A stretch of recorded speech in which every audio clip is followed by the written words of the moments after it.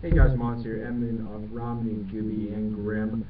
Alright, so in a nutshell, basically, Westboro Baptist Church, that gay hating, soldier hating, basically everybody hating church is going to protest at funerals for the Connecticut shooting victims.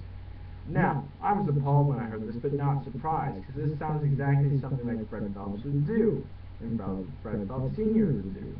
Now, Sal recently posted a link on his page, or the picture on his page, saying how he wants people to basically do a revolution online about it, or protest or something.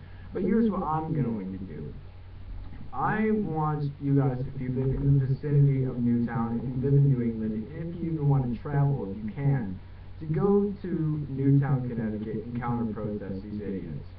I want you to get signs, I want you to counter-protest them, and make the signs be very, very offensive to them. Get in their faces, get on their nerves, and make it too dangerous for them to protest. I mean, they aren't going to go away any other things. Peaceful means aren't going to work. I'm not saying to throw rocks at them or anything. I'm not saying to punch them.